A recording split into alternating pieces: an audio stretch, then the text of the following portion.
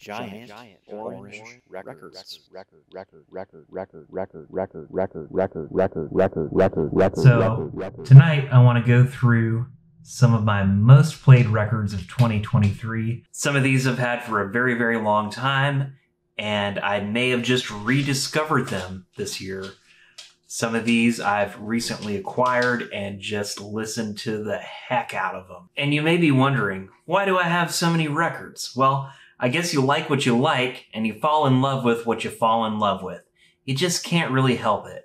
Sometimes I feel a little guilty for not spending enough time with my records, or even spending money on this stuff, or the late nights spent listening to album after album and sacrificing my sleep.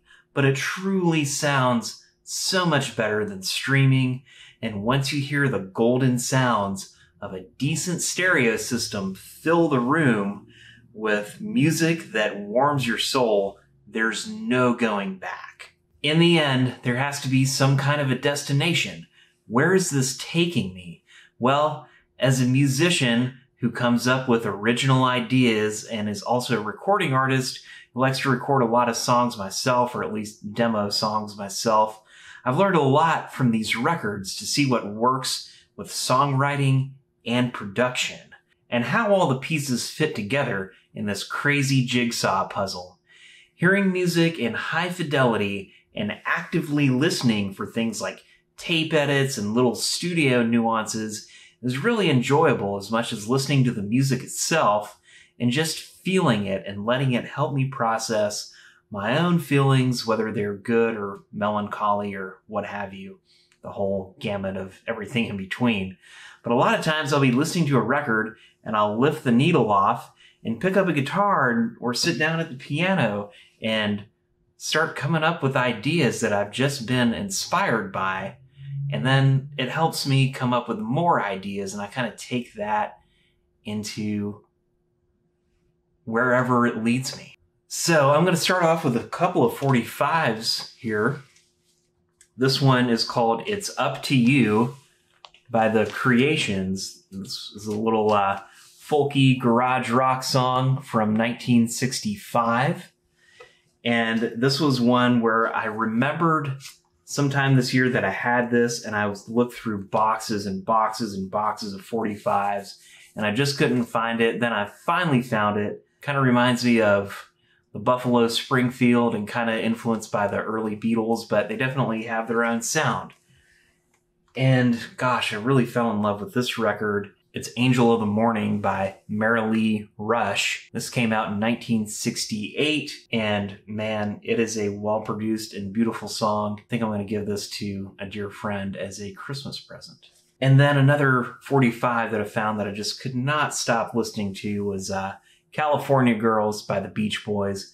This is 2 minutes and 37 seconds of pop perfection.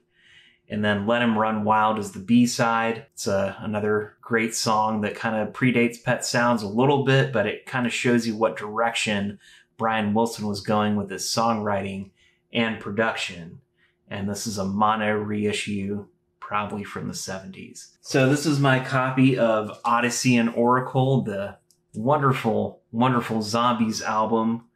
This is on Date Records, and this is I believe a second press, which has this alternate cover. It's just a zoomed in version. Unfortunately, this song has a major scratch on Beechwood Park and Brief Candles, and those happen to be my favorite two songs on this record. So I'm eventually going to have to scrounge up and get a nice reissue, or maybe track down an original. But again, this is a second press on Date, Fiji, 1969. I paid $4 for this at a flea market many years ago. Mashed Potatoes and Gravy by The Ventures. So one goal that I have for myself is to collect every Ventures album. I know that's pretty ambitious, and it might take me the rest of my life. But this is a really good one on Dolton Records. I found this at a yard sale earlier this year. And man, I've really been listening to a whole heck of a lot of Ventures in 2023. This is a great one by Loretta Lynn. I Like 'Em Country. I think this one is from 1965. It's a very short album. It's probably like 25 minutes long or less. It's on Decca. Really, really great stories and really wonderful performances. I mean, her voice alone is just to die for on this record.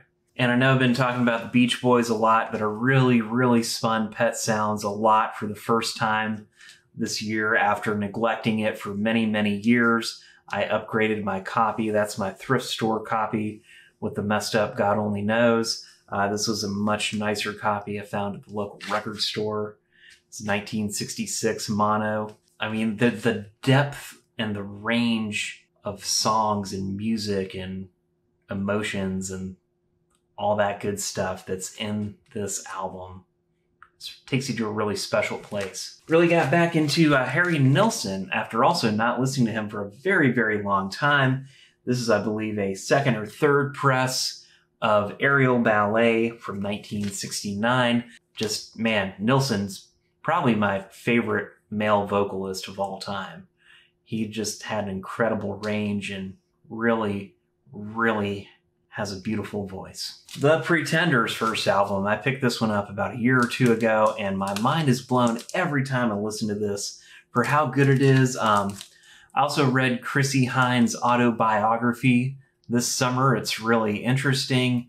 She spends about 5% of the book talking about the Pretenders, and then when the original lineup of the Pretenders came to an end, the book ends.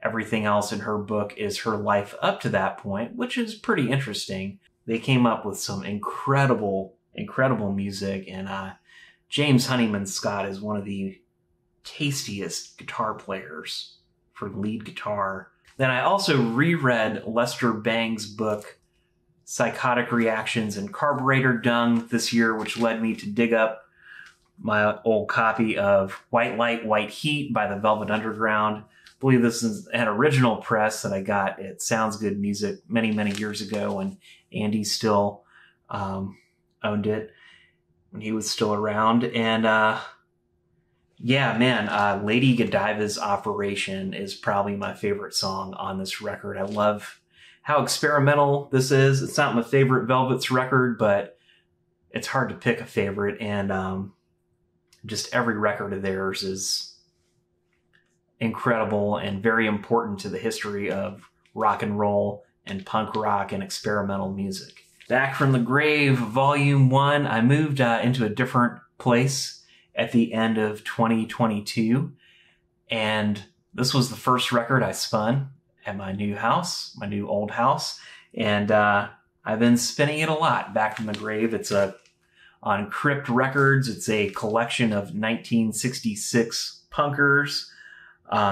They're kind of digging up, I don't know, they take a lot of digs at other genres, if you will, like art rock, indie pop, MTV, Jimmy and Janice, Glad You Died. I mean, that's a little extreme, but it's probably all meant in good humor. They don't like disco, rap, or jazz, or Genesis, or Woodstock, or Bowie, or Elton, or heavy metal, or Blow Me. It says heavy metal, Blow Me. Bob Dylan's Blonde on Blonde. Again, when I was about 20 or 21, I probably listened to this record on a daily basis. And I just kind of wore it out. This is a 1970 reissue on Columbia. And yeah, man, I've been revisiting this. What's fun about double albums is I'll just pick a random side and play it, and maybe then put something else on and not play the entire album, because it's a little overwhelming to listen to an entire double album in one sitting. But if you play one side, then play another record, and maybe another record, then pick another side of the same record, it can be a fun way to do this. And that's part of what makes vinyl so interesting, is there are no rules. Or maybe you just want to play 2 songs off of it and then go play something else. You can do whatever you want with your records. Just don't scratch them. This is an Australian band called the Frowning Clouds. Gosh, I've been listening to this one a lot. The album is called Whereabouts, and it actually has a giant orange on the label of the record. Really great, like a lot of like 12-string lead riffs and stuff. It's a a little lo-fi and a little muffly, but that just kind of adds to the ambience and the atmosphere. These guys killed it. I think they were active in around like 2012 or so. I think that's when this came out. I think this is a reissue from a little bit later on. First time I heard the song Shoe Suede Blues, I just immediately fell in love with this band, and I've been listening to them nonstop since. Another English indie pop band, also very influenced by the Velvet Underground, is Ultimate Painting. This album came out in 2014. I think I heard about them in 2015 and just mail ordered all their stuff from Trouble in Mind Records. They made 2 more records after this, and then they parted ways, unfortunately, but the first one is still my favorite, Ultimate Painting, self-titled. It's like very almost kind of simple Velvet Underground type stuff, but with a more indie pop thing. And because it's so simple, it's actually complex. And I don't really know how to explain that other than say you should probably check these guys out.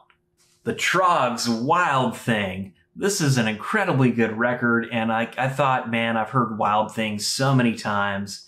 How many more times do I have to hear it? But it's still a great song if you can overlook the overexposure of that song, and it kind of makes all these other songs feel even more special, like From Home, I Just Sing, Hi Hi Hazel, With a Girl Like You.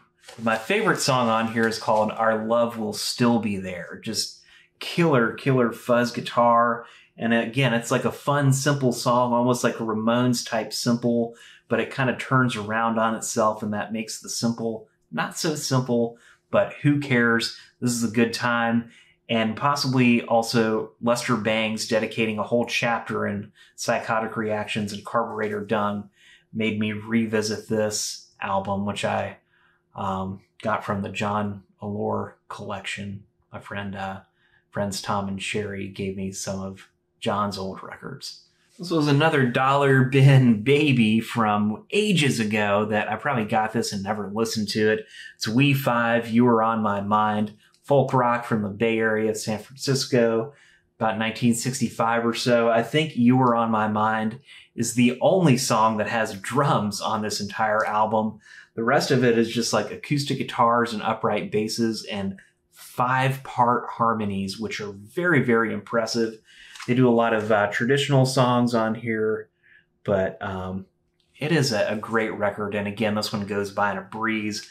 I don't think there's too many songs that go over the 2 or 3 minute mark here.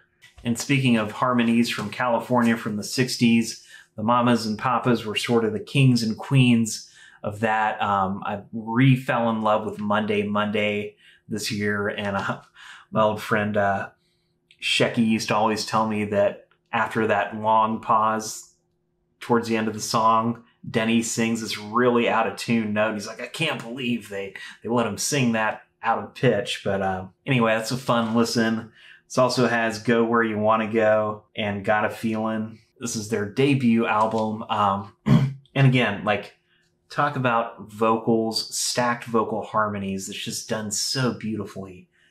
And they broke a lot of ground in that department. Oh yeah, I guess California Dreamin' is on here too. Here's an old one that I've had for a long time. This is the Soul Survivors. When the Whistle Blows, Anything Goes. This is a soulful, psychedelic garage rock record, and it has the big hit Expressway to Your Heart. There's a lot of other fun songs on here. This band actually had 2 lead singers, and it's a really fun, colorful label. And again, like being a garage rock band, some of the solos they take on the guitar are kind of not necessarily the right notes for the key of the song, but hey, that just kind of adds to the fun. And talk about soulful garage rock. This is more an indie rock take on that. The Raining Sound, Shattered. This is another incredible record.